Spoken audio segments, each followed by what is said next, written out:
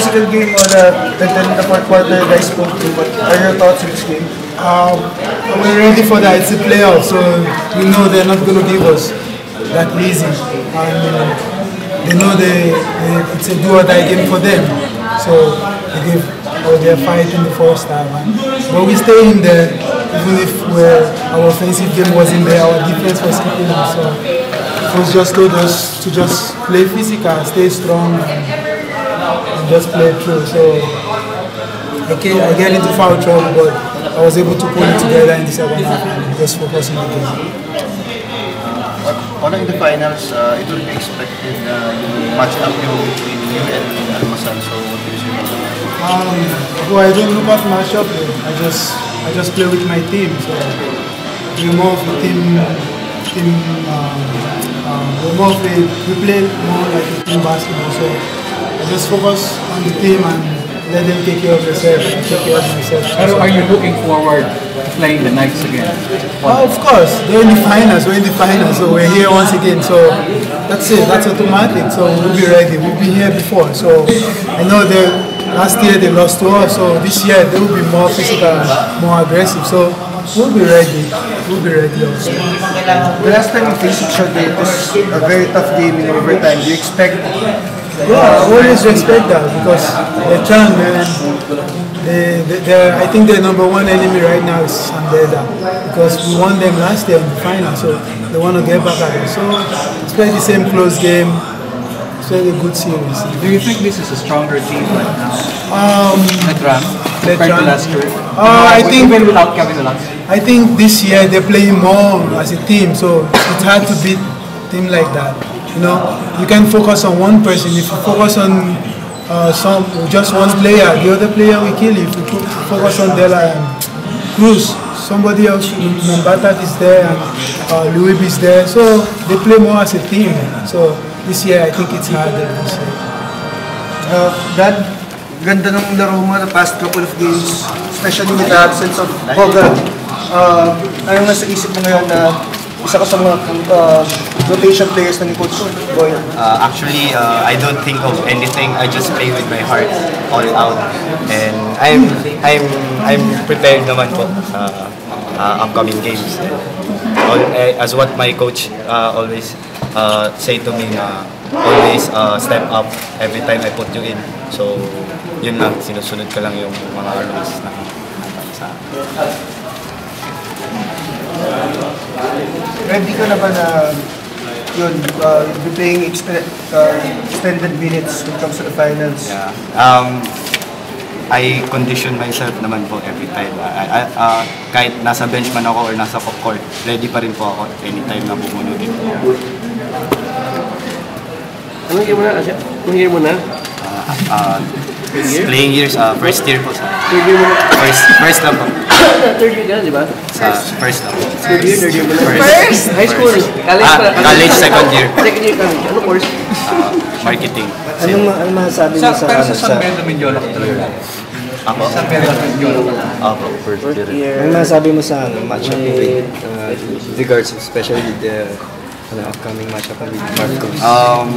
For the past weeks, I've been preparing for that po. Yun nga, kasi mas experience sila kaysa sa akin. But I always ready myself, no matter what happens, I'll play with my heart.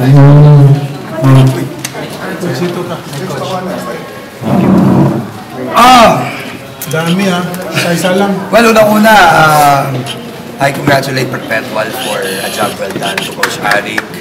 They really prepared against us.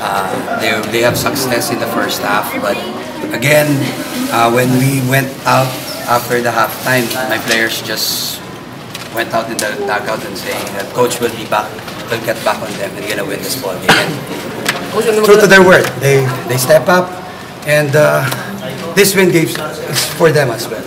Hindi akin to, sila tong naglaro, and this is for them. This is for the players. Coach, fourth quarter, anong ginawa nyo doon kayo magulusok? Well, a little bit of adjustments in terms of execution and in terms of our defensive rotation. So at least we click on that, and I'm happy that we really tried to stop Badoria, who's a very good player, and Omoroge as well. So we limited them.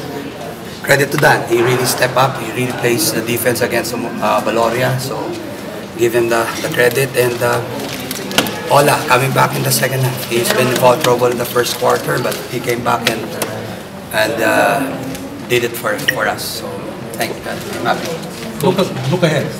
Looking ahead against Letran, well, if you can look at that Letran, they massacred today San Sebastian, so we must be worried about it. If you talk about Letran, Letran has Almasan and Cruz team, but you don't have to forget about Racal, Delorio, Ruaya, Tambileng, who's been shooting really well, and the other guys. Sambatak is really playing well. So, for me, it will be a classic matchup between Letran and san-beda. It's a very classic championship for 89 season, the best way to finish a season. So, we're just hoping that we'll win in the end. Well, yung Semrad brothers. Oh, Semrad brothers will always, I give credit for them because even though that Ola has been in foul trouble, Art on and off, David really played well defensively, and even Anthony played defensively really well, and then they make their foul shots, and I'm happy for them, even though they're not really had playing time in the past 18 games, but they've always been the positive guy for us, so I'm happy for them. I'm happy that they step up, especially in a crucial game like the final. Parang 2 years ago na siya. Yeah, I'm happy for them. Coach, last year kayo parang consultant before, di ba? Yes. Ano masasabi niyo, compare niyo yung last year sa ano ngayon? I think there's no comparison. Papa Rons and myself are the same. We have the same philosophy, and I learned a lot to Papa Rons. Probably they may call me as a consultant, but I've always been a student for Papa Rons. Papa Rons will always be my teacher. He's been, when we've been playing, he has always been there, helping me in my game, and until right now, even I'm coaching right now with san-beda, he always been there for me. He always calls. Yeah, he put inputs on me, and even Coach Ryan, even Coach Chot, even Coach Joe, and the rest of the coaching staff of Meraco, they're always been there to support me, and I do thank them. Marami po lang ang tingtang. Well, come to think of it, we're very close. We're just a close-knit family, and I cannot ask for more. They've always been there for me, and I will not be here right now if not with Meralco, without Coach Ryan, without Papa Rons, and without Boss MVP. So I do appreciate for all the things they've done. Coach, anong aspect ng game ng Letran na yung most worried about?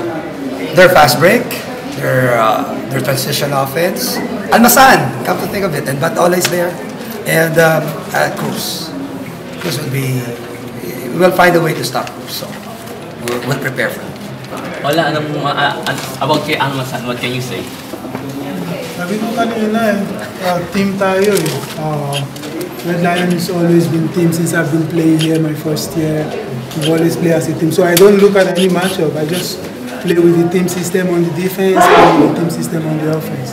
And now I know Almasan he's been playing good and just got drafted. So if he's not good, he won't get drafted in the top 3. So top 3. I know he's a very good player. Just have to be ready now. Coach, hard question Why is not converted? What is the decision of management? And I will support. Simple lang. Simple lang. Thank you. Thank you po!